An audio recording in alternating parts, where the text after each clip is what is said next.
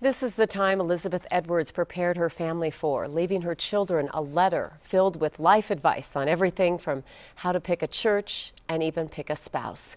Edwards always found a way to persevere through the loss of a child, a cancer diagnosis, and the betrayal of her husband.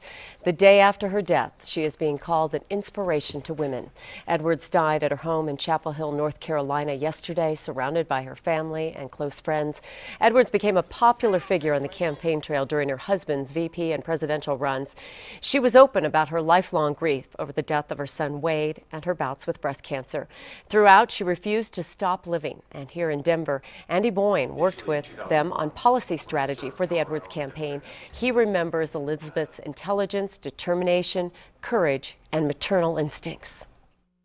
The word that comes to mind is courage. There aren't enough female strong leaders in this country that teach young girls, young people, that the impossible is possible. And I think she intrinsically embodied that ideal of, you can do anything, you can be anything, you can overcome anything. I hope I have important things to say, important support to give other people who are going through things as everybody does. And if you're going to make that tomorrow count, you have to buck up today.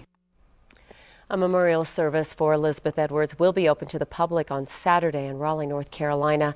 The family is asking that donations be made to the Wade Edwards Foundation that was created to honor the life of Wade, her son who died in a car crash at 16.